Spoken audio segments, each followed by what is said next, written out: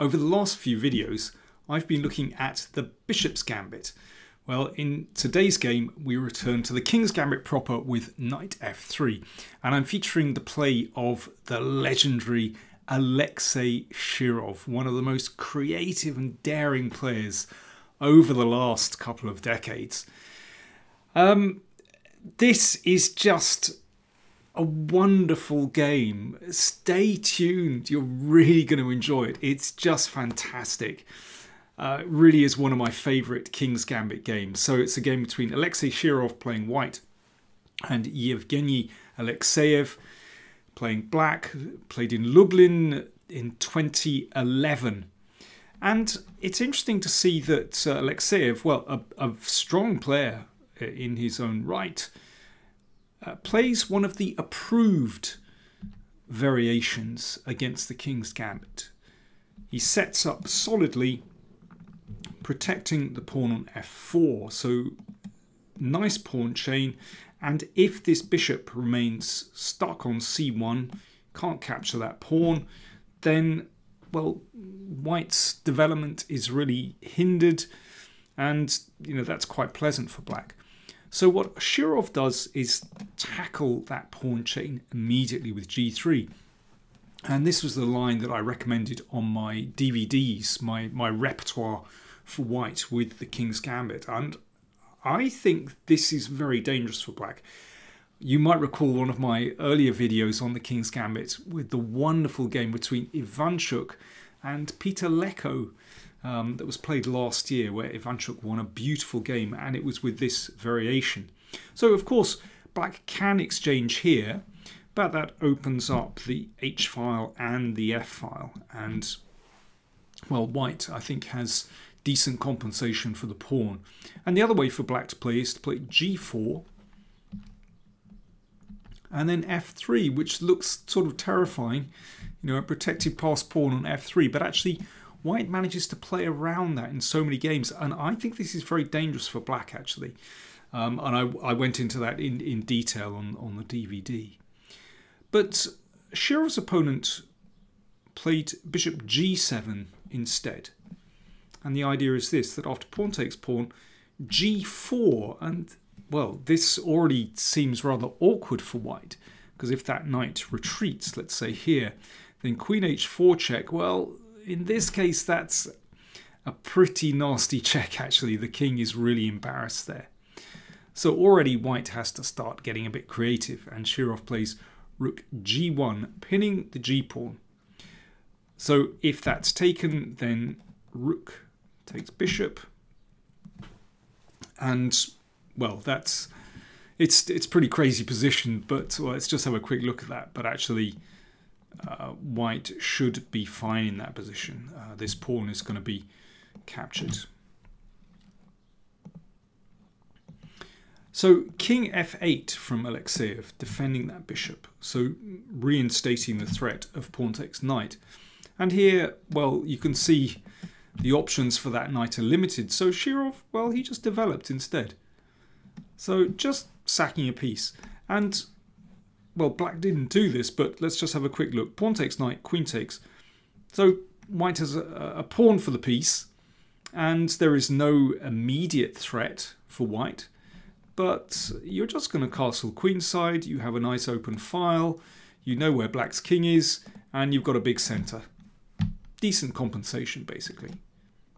So Alekseev thought, okay, that's looking a bit too risky. So instead he thought, I'll develop a piece. Sound. And that keeps the g-file closed.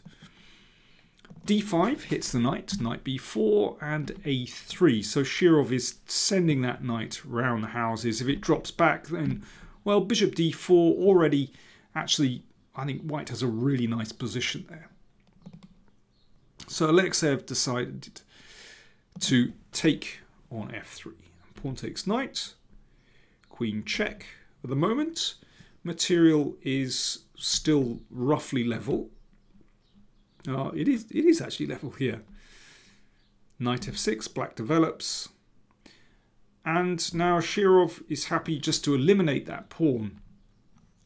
Although in so doing he drops an exchange. Ah well, that's life. So obviously there's a pin, so the rook drops. And Shirov, well, pushes black into that. Bishop here threatens queen takes knight. So knight takes, pawn takes, and the queen goes back. Okay, we can take stock. So Shirov has sacked an exchange, and he has one pawn for it. So not a huge material disadvantage. And he's got quite a nice centre. And black's king is, well, you at least know where to attack for white, but it's reasonably safe at the moment with that bishop on g7. Now what we'd really like to play here is to castle queenside, but, well, there could be the chance to open things up later here. I'm a little bit surprised that Shirov didn't play king f2 here actually, but instead he played just king d2. So the king stays in the middle. And bishop d7 from black. Now, have a little think here. How would you play this position as white? The way that Shirov handled this, I think, is truly remarkable. Okay, had a little think. Well, I mean, considering that white has a space advantage, you might like to press on the king side with g4, just make sure that f5 is never happening. Looks reasonable. I might consider that, or maybe, yeah, I think that g4 looks okay. It's kind of containment. But Shirov just strikes out straight away. e5. So that's pawn sack number 1. And after that's taken, then he's played f5. Well, we see similar pawn sacrifices in the King's Indian and in the Benoni particularly, where white presses forward with this central pawn majority. And that creates a nice square for that knight to come into. And actually, well, after b6, I was looking at this. I'm surprised that Shirov didn't just play knight e4 here, and I think that's reasonable compensation. But no, he's more, he really goes for it. So here, now we have pawn sack number 2. Again, it's another clearance move. If that's taken, then I'm guessing his intention was just to play bishop c4, to put that bishop on a lovely diagonal. Also opens this, and, you know, d5 might be available, and or maybe knight e4 again. But black did not take that pawn, instead played bishop e8, protecting the pawn here. And you can see there's a pin, so pawn takes pawn isn't possible. And now we have pawn sack number 3. f6, so he's gone e5, d6, f6. He's just forward gear the whole way. I mean, this isn't strictly necessary. Bishop d3, I think, gives pretty good compensation after this, and knight d5. I mean, those are beautiful squares here, with the idea f6 as well. But no, f6. So Shirov just continues. And the idea is this. Well, of course, queen takes is impossible because of queen takes rook. That's very nice. So bishop takes, the f file opens, and black's king is at the end of the f file. So it's understandable that Shirov played like this, but just beautiful. And there we go, bishop c4, targeting f7. Queen takes pawn check. And the king steps aside to e2. I guess it could have come back to c1. That kind of looks, well, a lot safer than e2 actually. But anyway, king e2 played. That's Shirov for you. Bishop takes. And Shirov took the rook in the corner. So it's already getting a little bit crazy. Well, a lot crazy actually after this next move. Check. And the king comes up the board. So white has two ideas in this position. One is to play king g4. And that opens up the f file. And maybe the king can step back here to h3. And the other idea is to play knight e4. Hitting the queen and bring that knight into the game as well. And black thinks, okay, well, I can prevent both those moves with one pawn move.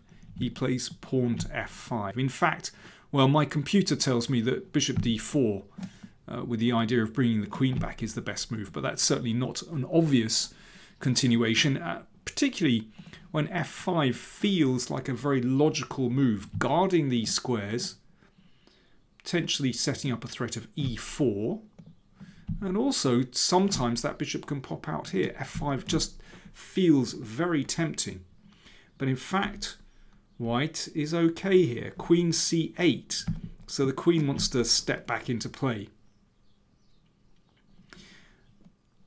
And here, well, e4 looks incredibly scary.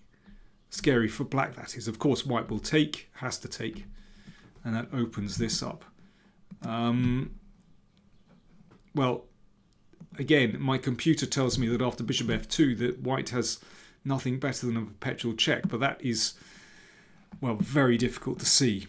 And instead, black played a move which just feels pretty normal, king g7, to unpin, potential to play this, check, and the king went back again.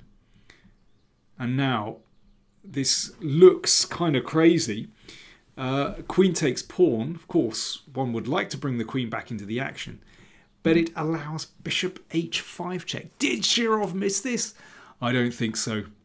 So it's not actually checkmate. White can get out with g4, and that creates an escape square for the king on g3, and suddenly the game has turned round. The king has sort of found safety on g3.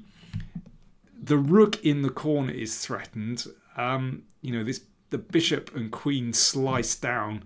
Black is actually in big trouble here. Queen d4, an X-ray protection for the rook, but queen b8 check. Queen c7, king g6. Of course, the king can't go back because of queen f7 mate, so the king came up the board. So both kings joining in the battle. Queen here, king here, and queen e7 check. That's actually the last move of the game. Black resigned. There's still a few more moves to go. Black is lost in this position, no doubt about it, but let's just give some details. So first of all, queen f6 fails to knight e4. That's clear. So the king has to come back. And now bishop check. The king comes back to h7. And here is a really beautiful winning move, actually. Knight e4. It would have been nice to have seen this on the board. But in any case, yeah, this is winning. So let me see, what are the options here? If queen takes, then check here and mate on g7. That's nice. And if pawn takes, check, the king comes up and checkmate. Alexei Shirov at his absolute best.